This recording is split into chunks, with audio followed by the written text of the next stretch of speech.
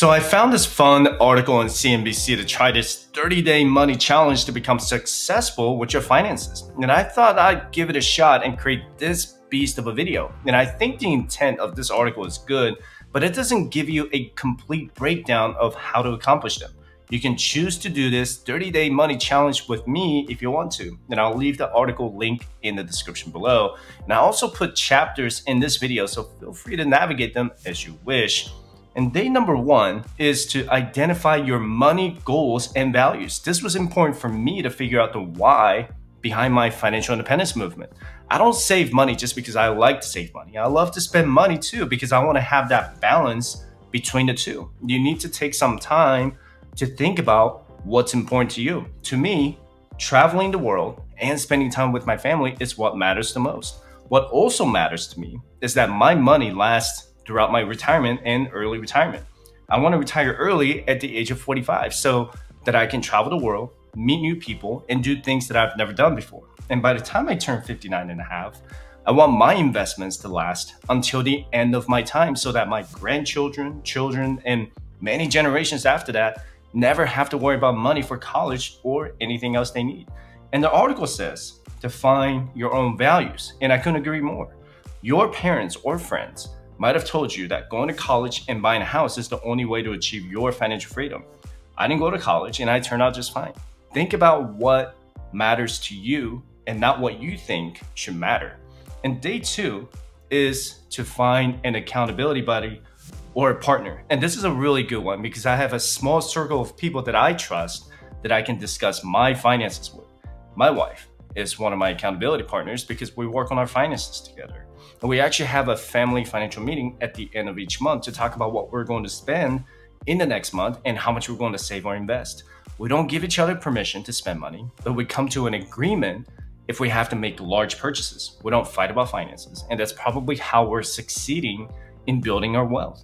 Communication really matters in every relationship, and avoidance is not the answer. If you're not married, I encourage you to find someone in your family or friends to keep you accountable with your saving and spending. Let me know in the comment section down below if you have an accountability partner. And don't forget that you can download all of my financial resources for absolutely free by visiting firesidechat.com/resources. You should also check out my Fireside Chat shop if you're curious about what equipment I use to grow my YouTube channel from 700 subscribers to 10,000 subscribers in a year by visiting firesidechat.com/shopping. And day 3 is to open a high yield savings account or HYSA. Look, there are a lot of you got your money parked with Chase, Wells Fargo, or Bank of America that pays you 0.01% in interest. There are online banks like Ally that pay you 4% in APY at the time I'm recording this video in July 2023. This video is not sponsored by Ally, but you're missing out on all the interest and earnings. So if you had $10,000 saved with a bank like Wells Fargo that pays you 0.01% in APY, they're only gonna pay you $1 in interest that whole year. If you had $10,000 saved with a bank like Ally Bank that pays you 4% in APY, they're gonna pay you $400 in interest. I am not sponsored by Ally Bank or any banks. Just Google HYSA or high yield savings account. And if you decide to open one, just make sure that it is FDIC insured. Now that you have a high yield savings account, day 4 is to start saving for a short-term goal. And it can be an emergency fund, travel fund, wedding fund, hobby fund, or home improvement fund.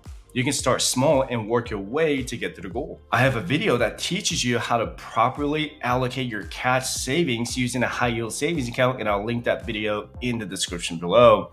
And if you have any debt, day number 5 is to figure out how long it'll take you to get out of the non-mortgage debt. And if you're getting ready to retire, or if you're in your late 40s or in your 50s, you should figure out how long it'll take you to pay off your mortgage because you want to start reducing your risks by reducing your liabilities. And I just did a live stream a few weeks ago on how I paid off almost $110,000 in consumer debt back in 2014 to 2016 in just 2 years by using my spreadsheets. And you can download them for free by visiting firesidechat.com/resources. You can also go to my YouTube playlist named Debt Free Journey because I have all the videos about how I paid off my debt fast. And I also encourage you to join my private Facebook group or become a member of my channel, because I have a public live stream and private group session every other Wednesday to talk about all kinds of financial independence investments and early retirement strategies, you can visit firesightchat.com/pricing or firesightchat.com/coaching to schedule your financial coaching session. And day 6 is to start building an emergency fund. If you have any non-mortgage debts like student loans, car loans, or credit card debts,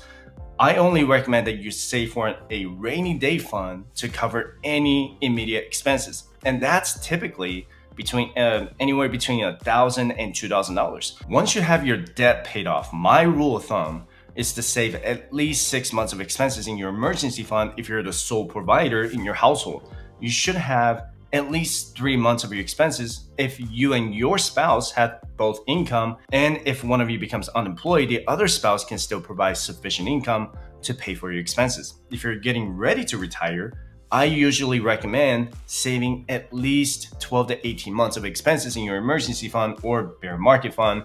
I encourage you to check out this video about my $370,000 bear market fund for early retirement, linked in the description below. And day 7 is to calculate your credit utilization ratio, because it accounts for 30% of your credit score.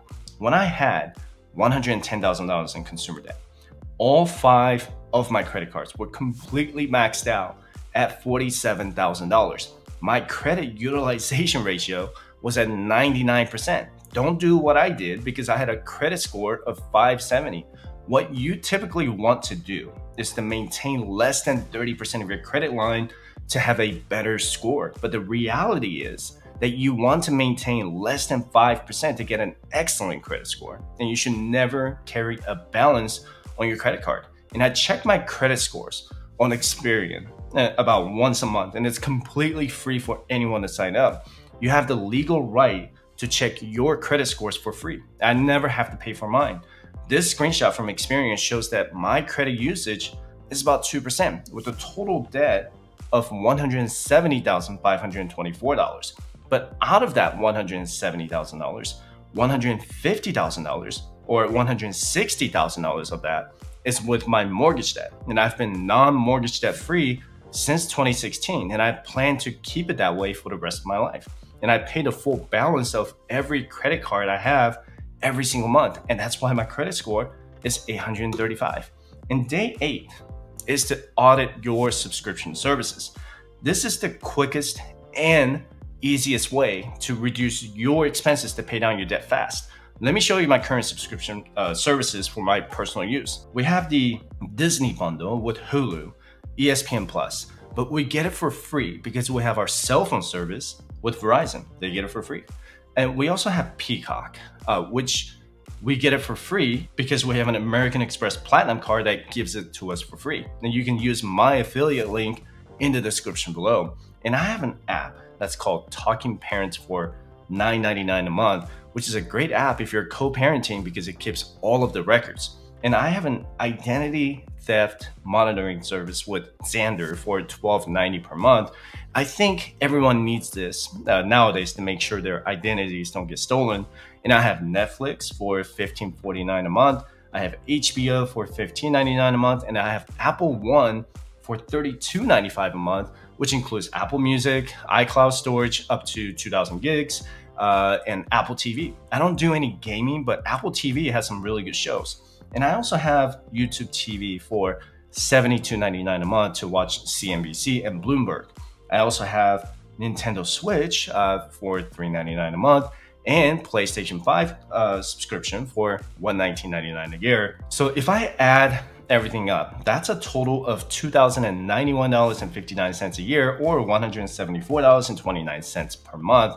Am I going to cut any services? Not at this time, because I don't have any debt. And day number 9 is to automate your savings. All of our savings accounts are completely automated. We have an emergency fund that is maxed out, so we're not putting any more money in it until we need to replenish it. And we have a discretionary fund that we only use for anniversary, birthdays, concerts, and any sporting events. And we also have a travel fund that we automatically deposit our money into every 2 weeks so that we can travel stateside and overseas. Out of sight, out of mind is the only way to do it. And day 10 is to evaluate your car insurance coverage. My wife and I need to do this after our 6-month renewal coming up in August. We have Progressive right now. We chose to pay every 6 months instead of every month because they're giving us a 15% discount for paying the insurance in full. And we're paying about $330 every month in car insurance. My plan is to shop around for other car insurance, but it's actually expensive to get one in Vegas because Nevada is ranked top 10 worst drivers in the United States. And there are two main reasons why car insurance premiums have gone up so much over the year. According to the latest Consumer Price Index data, car insurance rates went up by 17% year over year. And it's not just because of inflation, but there have been more car accidents in 2022 and 2023. Maybe people forgot how to drive after the COVID lockdown or something like that. But the other factor is that the increased prices for vehicles and auto parts due to supply chain issues. So the insurance companies ended up paying more to get the cars repaired or replaced. So the major car insurance companies like Geico, Allstate, Progressive had to raise insurance premiums because they were bleeding money from car repairs and replacements. I still encourage you to shop around and get as many quotes as you can to lower your insurance bill. And day 11 is to check your credit score. You should check all 3 credit bureaus to find out what your credit scores are. As I said about day 7, don't pay for any of your credit scores. Okay, they're absolutely free. And I go to Experian.com and they don't charge me anything to check my credit scores. And checking your credit score is not just so that you can borrow more money, but to make sure that you don't have any negative information in there. I actually have my credit frozen so no one can get a loan or a new credit card under my name. You can do that for your children too, so your children's credit don't get hacked or stolen by some strangers. Anyway, you can freeze your credit with one bureau, and then it automatically freezes the other 2. And I encourage you to do it if you're not looking to buy a house or a rental property in the near future. And day 12 is to make the most of your subscriptions. This CNBC article says to make the best out of an Amazon Prime subscription. I personally don't subscribe to something if I don't keep up with it. But one thing you should subscribe to is my channel because I have so much awesome personal finance content that you'll get a lot out of. And day 13 is to fund your health savings account or HSA. My wife and I dollar cost average our HSA contributions into an S&P 500 index fund every single week. HSA is actually our #1 investment vehicle before the Roth IRA and 401k because it comes with quadruple tax advantages, and we can contribute to the HSA in pre-tax dollars, and the investments and dividends will grow tax-free, and we can take the money out tax-free as long as we use it for qualified medical expenses. I encourage you to check out my HSA playlist to watch the HSA videos because I promise you that you'll get a lot out of those videos, and I'll make sure to link them in the description below. And day 14 is to sign up for a personal finance newsletter. And I have several subscriptions that I read on a daily basis. The Wall Street Journal, CNBC, Business Insider, and Bloomberg. But my favorite one, of course, is the newsletter I send out every single week to my email subscribers, and you can become one of them by visiting firesuch.com/resources. And day 15 is to start investing in the stock market, and you can do that with your employer-sponsored retirement account like the 401k, 403b, 457, or TSP. You can start investing with your Roth IRA, HSA, and taxable brokerage account. When it comes to the stock market, it's all about how much you contribute and how early you do it. The longer you wait, the shorter time you'll have for your money to grow and compound. And if you're wondering how to prioritize your investments, I always prioritize the employer match with the 401k. If my employer contributes 3% of my income, if I personally contribute 6% of my income, then I start with a minimum of 6% contribution rate to my 401k, 403b, 457, or TSP. The next step is to max out the HSA if you're eligible for the high deductible health plan with your employer. Then I max out the Roth IRA and then try to max out the 401k. The point of this day is that the sooner you invest, the better. How much you contribute will matter more than how much you make in return from the stock market in the long term.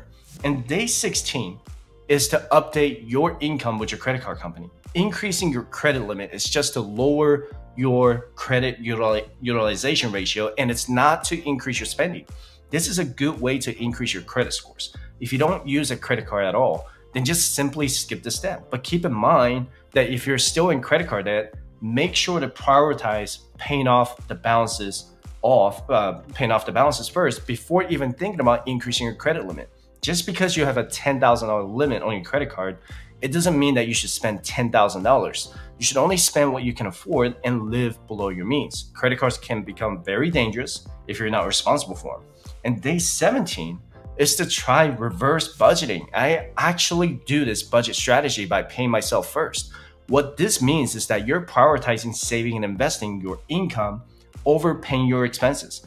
I wouldn't do this until you're completely debt-free though, with the exception of your mortgage. But basically, after you have your savings and investments set aside, then the rest of the money is basically your FU money. And I encourage you to check out this video about how I'm saving 70% of my income this year, and linked in the description below. And day 18 is to put your tax refund to good use. I have to disagree with this step, because if you're getting a large tax refund next year, then you're essentially giving the government an interest-free loan. And if you get $5,000 in a tax refund, you could have parked that money in a high-yield savings account making 4% in interest. So you're potentially missing out on $200 in total interest. If you invested that $5,000 in tax refund in an S&P 500 index fund, that's 16% in return, or about $800 in total earnings that you missed out on at the time I'm recording this video in July 2023. But if you're not ready to invest yet, but put your tax refund into an emergency fund or pay down your debt, what you should really do is adjust your federal tax withholding to adjust how much you want your employer to withhold your taxes this year. And you should watch this video about the 5 major tax mistakes to avoid, linked in the description below. And day 19 is to take a step towards eliminating your debt. And this article is suggesting you use a debt consolidation loan to pay off your debt faster, or transfer your high interest credit card to a new credit with a 0% introductory balance. But I have to tell you, from my experience as a financial coach, people slow down on paying down debt because their perception is that with a consolidation loan, they have a lower interest rate and a longer term to pay off the debt. You want to pay off your high interest debts as soon as possible, like your clothes are on fire. Stop investing, because paying 25% on credit card interest while making 10% on investment return means you're still losing money. It's all about your behavior and intensity to pay down your high interest debt. Get it going and start paying it down. And day 20 is to reevaluate your prescriptions. And I do this all the time for my daughter's asthma medication. GoodRx has some really good coupons to cut down the cost. I go to Costco Pharmacy because the cost for prescriptions there is relatively lower than the other ones that I've been to. And day 21 is to diversify your income streams. And I love this step because I get my dividend income every quarter from the stocks that I've been investing in for several years. I get interest payments from the high yield savings accounts that we get, like our emergency fund, annual expenses fund, and travel fund. Let me know in the comment section down below how many streams of income you currently have.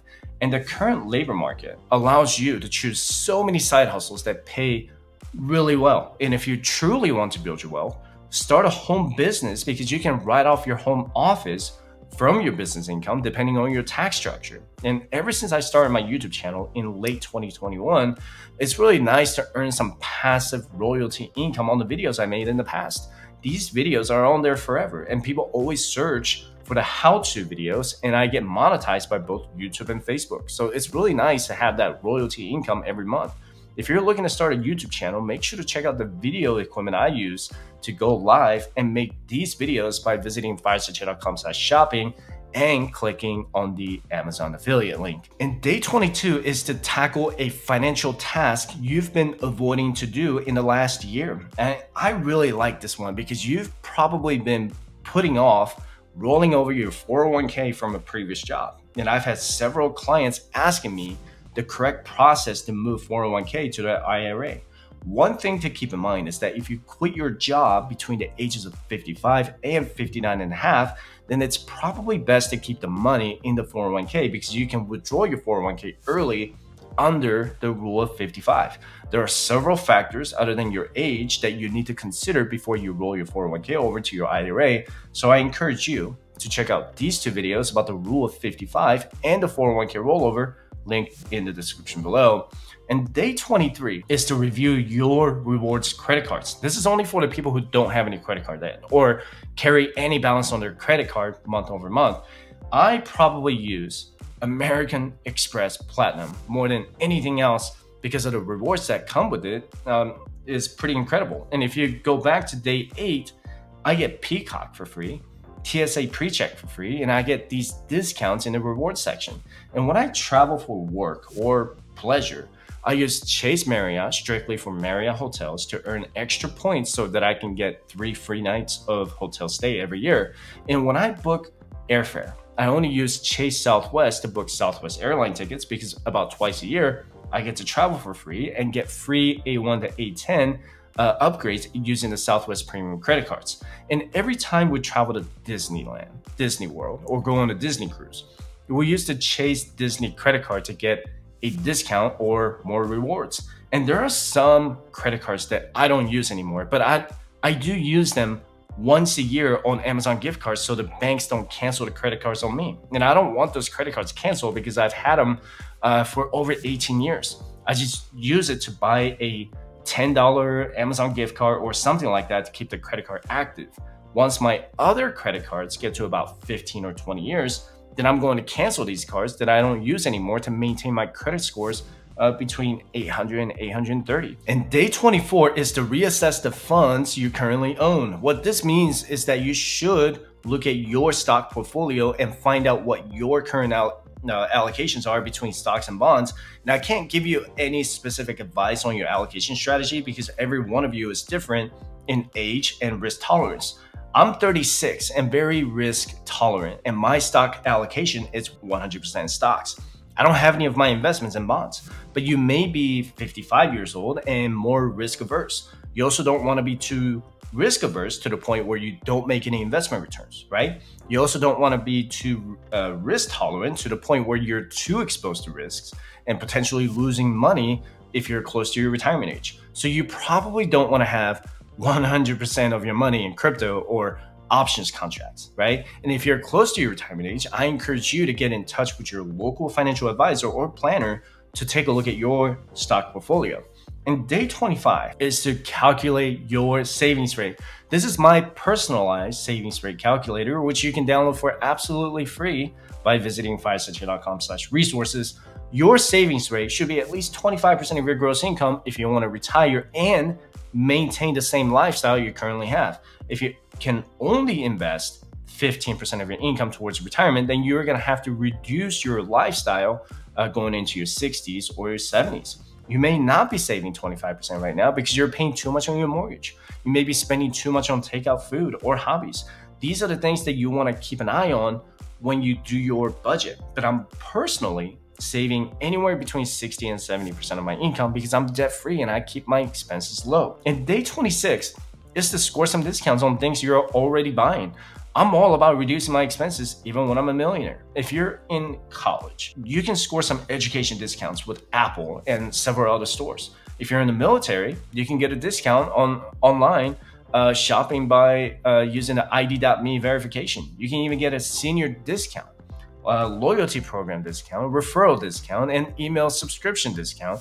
I don't think I ever pay for anything in retail price. So make sure to do some research before you buy anything. And what I usually do is leave something in the cart for at least 3 days. And if I'm still wanting to buy it, then I'm gonna keep doing some research to get some price comparisons. And day 27 is to increase your 401k contribution. And I wanna show you my 401k calculator real quick. And let's say your annual income is $50,000 at the age of 25 with a 2% average annual income increase. If you increase your 401k contribution just by 1% annually, you're still gonna have over $1 million invested by the time you turn 58 years old. And that's with a 7% average annual return from the stock market. You can download this spreadsheet by visiting firesuch.com/resources. And if you're having a hard time seeing this, you can always pinch on your YouTube app or on your device, and you can pinch the screen and enlarge it so you can see it better. And I also made a video about the 401k calculator by age, and I'll link that video in the description below. But keep in mind that if you're still in debt, I wouldn't raise the 401k contribution until you pay off your non-mortgage debts. Ever since I paid off my debt back in 2016, I've been maximizing my 401k contribution every year. You can auto increase your 401k contributions every year by a few percentage points, but you can start maximizing your retirement contributions so you can retire earlier. The decision is yours. And day 28 is to look into dividend stocks. And I love dividend investing because it's actually one of my early retirement income streams. Another fun fact is that there's a way to live on just dividends and pay $0 in taxes. I already have a goal to make at least $100,000 a year in tax-free qualified dividend income when I have at least $2.5 million invested. I have a complete video playlist for the dividend investment strategy, so I'll put that link in the description below. And day 29 is to create a conscious spending plan. The article tells you to be conscious of your spending, saving, and investing. What I would like to add is to be more intentional with your savings and spending. And I just spent $4,000 on an M2 Max Studio to speed up my video editing process, live streaming, and video chatting with my private clients. And I was being intentional with my spending because I knew it was going to make a tremendous return on investment by purchasing an expensive computer that could speed up my productivity. We also just went to Disney World with the intention of spending $1,000 total at Disney World for 2 days. Because we were being intentional, we didn't carry a balance on our Disney credit card. We paid a full amount after enjoying our vacation at Disney World. You have to learn to change how you behave with your spending, because if you don't, you're gonna end up going into debt. And day 30 is to pick up a personal finance book. And I started with The Millionaire Next Door by Dr. Thomas Stanley. That's behind me on my display shelf. That book changed my life and how I looked at wealth, debt, and basic personal finances. And if you want to know more about how I plan to achieve financial independence and retire early, be sure to check out these 2 videos. So with that said, I appreciate you watching my video. Don't forget to subscribe, and I hope to see you in the next video. Have a good one.